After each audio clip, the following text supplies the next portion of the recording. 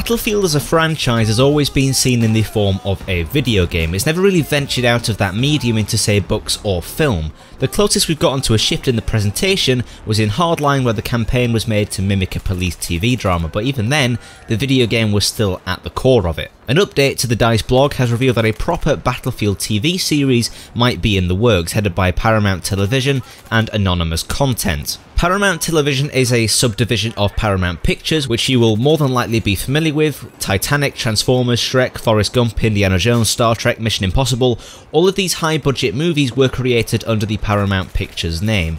So they have a reputation when it comes to the big screen. In terms of the smaller TV productions, they have a less impressive run of titles, but there are some recognisable names in there like NCIS and School of Rock series on Nickelodeon. Anonymous Content also have their fair share of experience in the industry, with them being involved in the production of Spotlight, The Revenant and Mr. Robo, which I've just finished the first season of, by the way, and I highly recommend it, but I digress. These are very big and very professional companies that are looking to head the Battlefield project, which is a very good sign. We want the TV series to do the games franchise and the gaming industry for that matter justice. Speaking for Paramount TV, the president Amy Powell said, quote, "EA's Battlefield has an incredibly dynamic narrative, coupled with a loyal fan base which will allow us to bring this exciting and unique property to the small screen. We look forward to working with EA and Anonymous Content and thank Michael Sugar for his tenacity in bringing us this exciting project." End quote. Michael Sugar also gave us some commentary from Anonymous Content in which he said, quote, "Battlefield has a tremendous built-in, engaged fan base, making it a highly coveted piece of intellectual property, primed for long-form adaptation.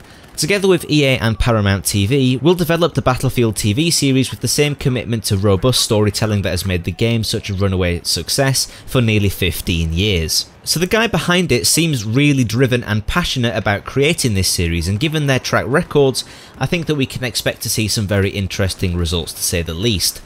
Battlefield games have always had some kind of a story, but it's never really been the focus. It's never really been at the forefront of every player's mind, since the multiplayer is all that matters in a lot of people's eyes. Not all, but a lot. The campaigns of the franchise have never really been too strong, with one exception being the Bad Company releases that capitalised on humour and the relationship of one squad. A TV series could be really helpful to the franchise because it shows that it's not just all about killing and blowing stuff up in the multiplayer, but it could help to show people that there is actually a story behind it all, and if written well, I think it has the possibility of being quite spectacular. There's no mention in the post as to what sort of time period this show was going to exist in. It could follow the course of Battlefield 1 and provide another angle on World War I. It could be really risky and controversial and go for a Hardline spin-off theme, or the idea that I like the most is a Bad Company theme. I think a lot of people would join me in saying that a TV series following the same themes as the game's campaign did would be really fun and interesting to watch. But what are your thoughts? Are you excited for this sort of Battlefield TV spin-off, or do you think it's going to be a massive flop? Make sure to leave your opinion in the comments below. And if you enjoyed, don't forget to leave a like and subscribe. Don't forget you can turn on the subscriber notifications over on the channel page if you always want to be up to date with my videos as quickly as possible. And I'll catch you in the next one.